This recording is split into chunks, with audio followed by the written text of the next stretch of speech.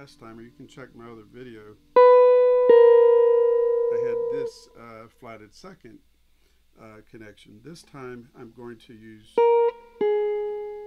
whole steps, and they're going to be separated by a flatted second, like this. See those two whole steps, then separated by half step.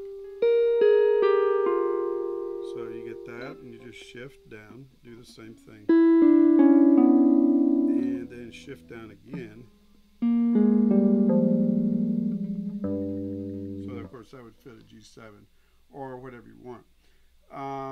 But take a look at the other video and see how they compare, and see if you can apply that. So that's all for this one. Adios.